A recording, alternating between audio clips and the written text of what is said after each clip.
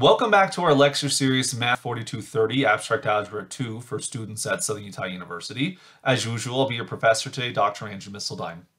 In lectures 1 through 3 in our lecture series, we introduced the idea of group actions. So that is, we have a set for which some group G is acting upon it.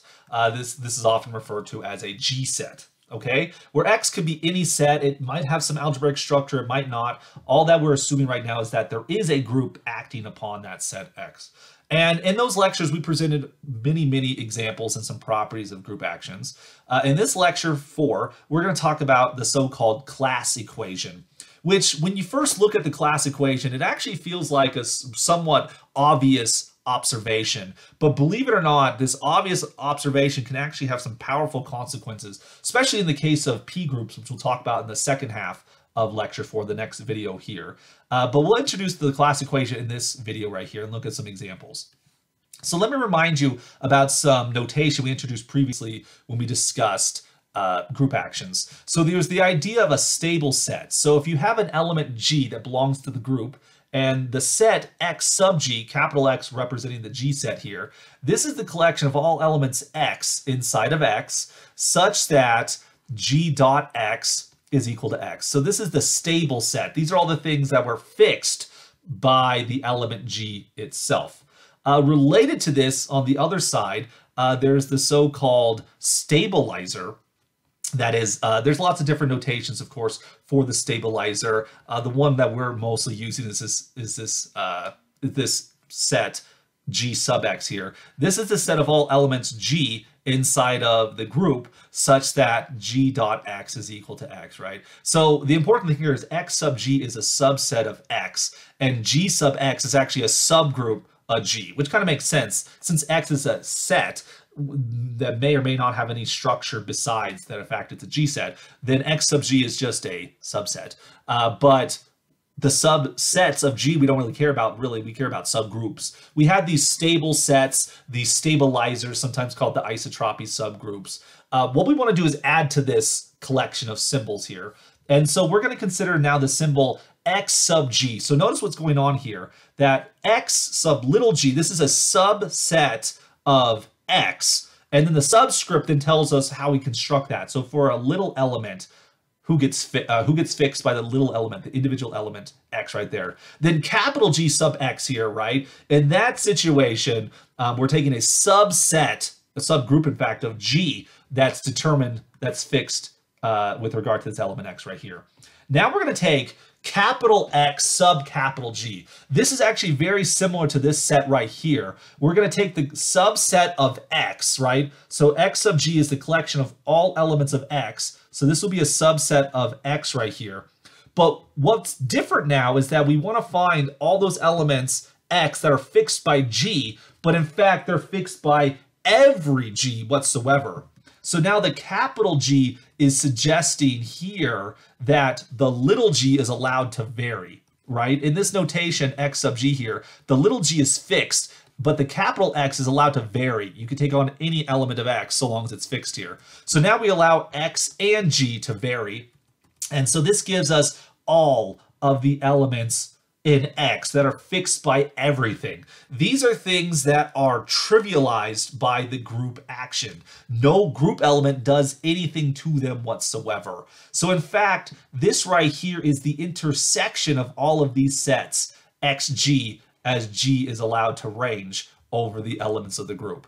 So this would be the collection of all of the, it's the intersection of all the stable sets. It's a very important set when one studies group actions. Another way of characterizing it is the following.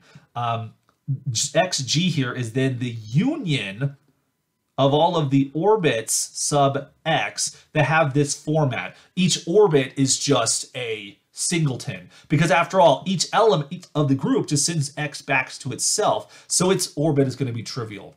So this stable set is all of the stable sets together.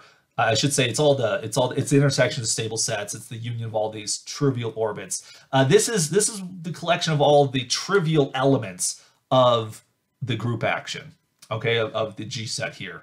And so since the orbits of a group action form a partition, because after all, the action does cause an equivalence relation on the set. So X is a union of all of these cells here. So X, you're going to have maybe a couple elements that are trivial. X2, move it up, in which case we have some like X, K, right? And then you're going to get a bunch of orbits. You have some orbit here of like X, K1, another orbit here, XK2 or something, just keep on going.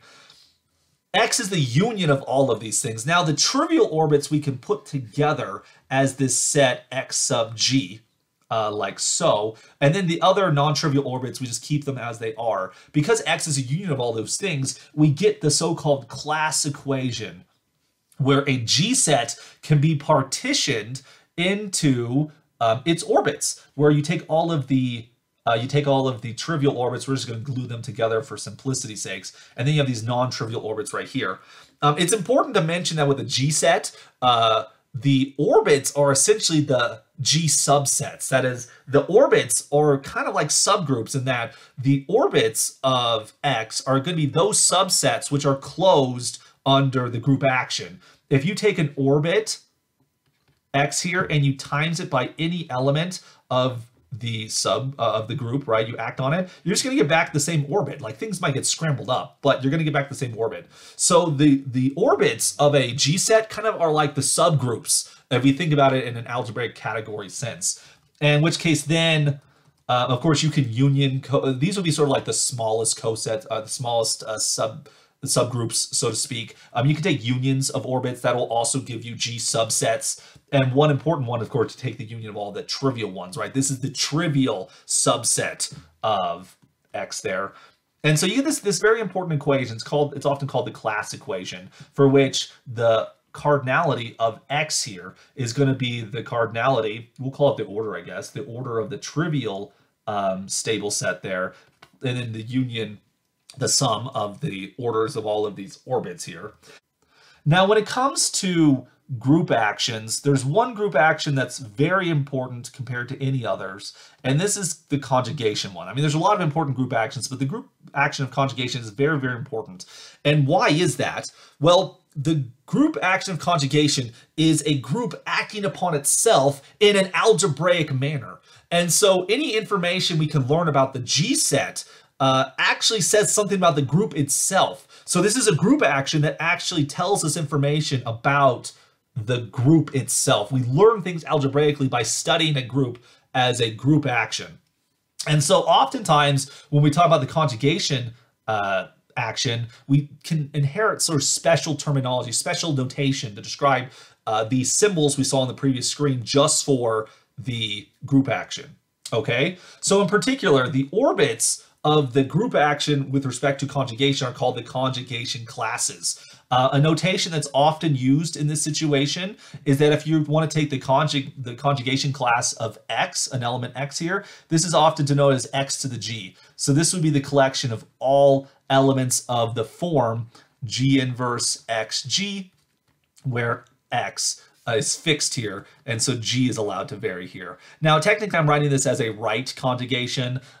We really should be working with left conjugation because we made the decision to do left actions in this lecture series. But the thing is, the action, the left action by conjugation and the right action by conjugation give you the exact same partition of conjugacy classes. It doesn't really matter, because if you are right conjugating by an element G, then you're left conjugating actually by its inverse. So you really get the same thing. No big deal. We're not going to be too worried about that. So this notation here suggests what you're doing here is you're taking the element and you raise it to the G. Why the superscript? Well, this is a very common thing because this notation can get a little bit cumbersome at times. So oftentimes in group theory, we use exponents where you take X to the G here, and this represents G inverse XG. For which, if you want to be somewhat, conventional with what we're doing here, you can put that on the right. In practice, though, when people write X to the G, they mean the right conjugate. If you want the left conjugate, that should be G to the superscript should be on the left. Again, that's how it's typically done in the literature. This is a pain to type up in LaTeX, so it's not used very common. So I think that honestly that's one of the reasons why the right conjugations used more commonly in the literature. But despite our agreement to do left actions, the right conjugation action, like I said, is really not any different, so it's not a big deal. So you might see notation like this used by me, x to the g, to represent conjugates. If you mess up and switch it from the right to the left, not a big deal. It won't make much of a difference in this situation. So that's what this notation here means, x to the g. The capital G means that you're allowing the exponent to vary, thus the conjugates vary, but who's getting conjugate is left fixed. And this gives you your conjugation action. All right, the conjugation classes with respect to the conjugation action.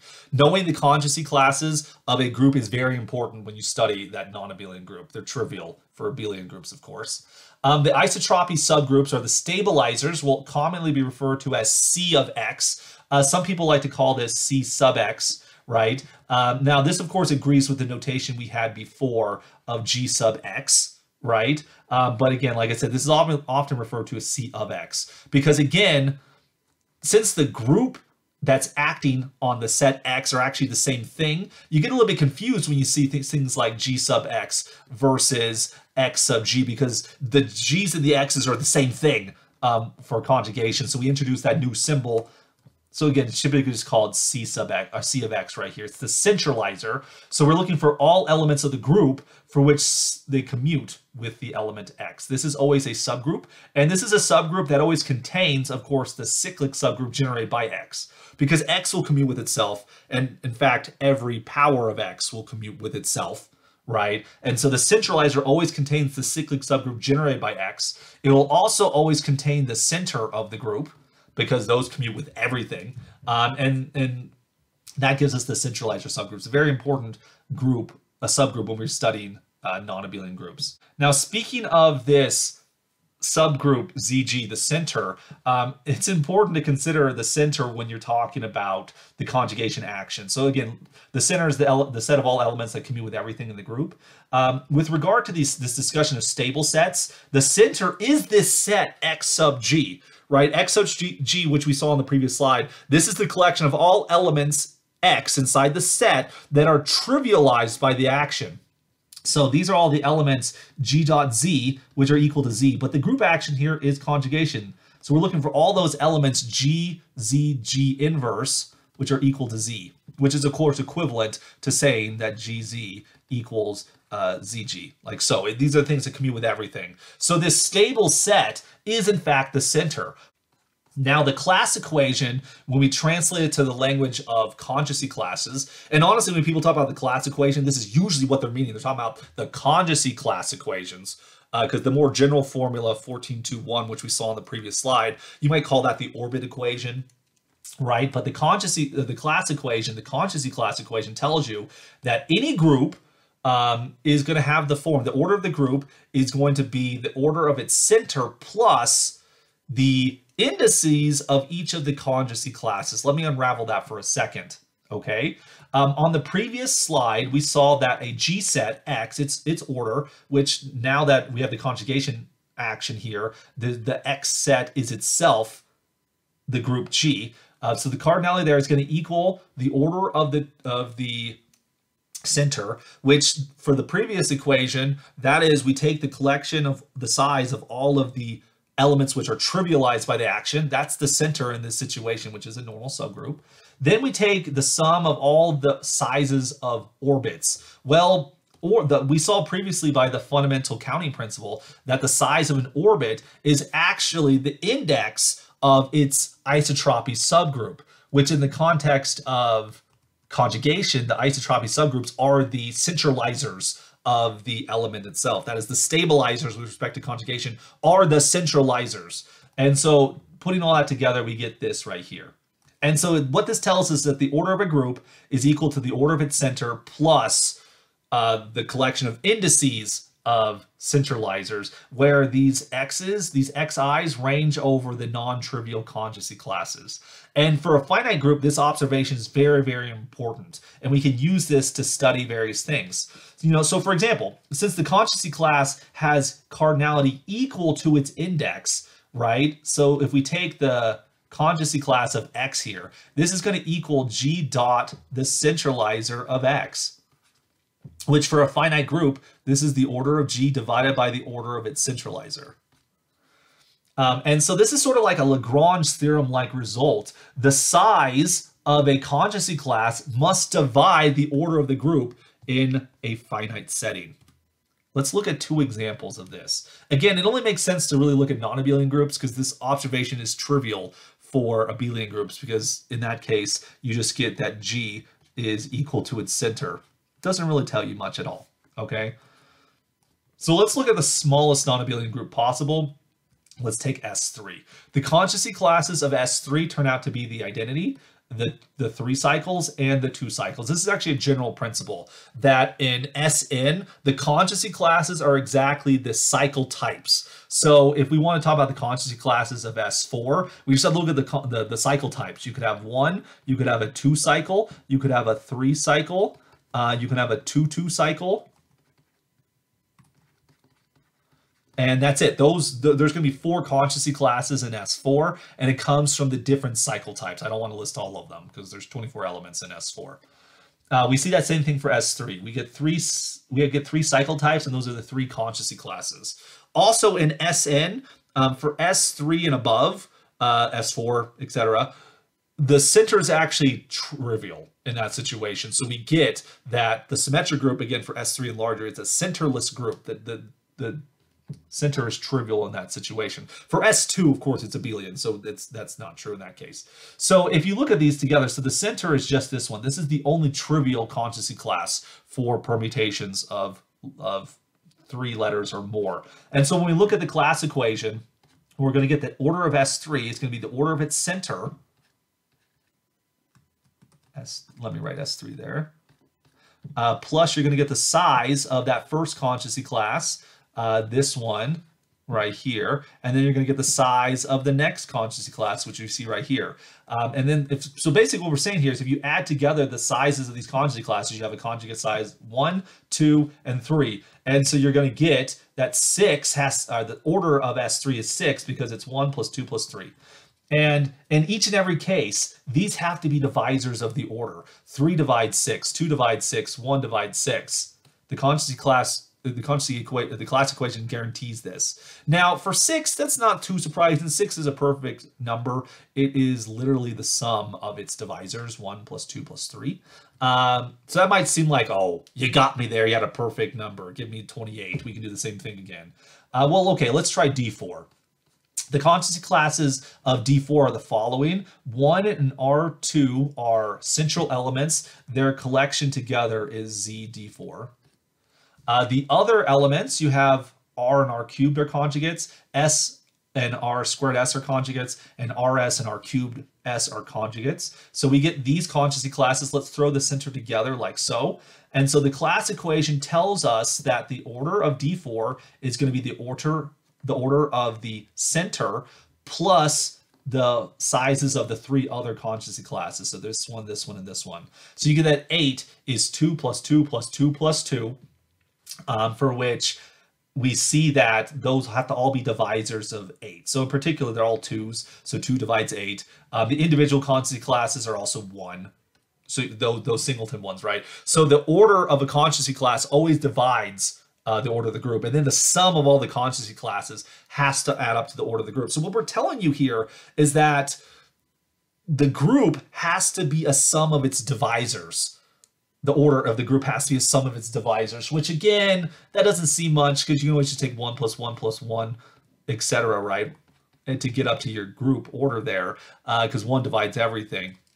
But that's just an abelian group. If all of your conjugacy classes are trivial, you get an abelian group. For non-abelian groups, it gets a little bit more sticky. Like, how can I form conjugacy classes? The conjugacy classes have to divide the order of the group, and we have to add them all up to give you the order of the group itself. So in some respect, conjugacy classes kind of behave like subgroups, at least from a Lagrange theorem point of view.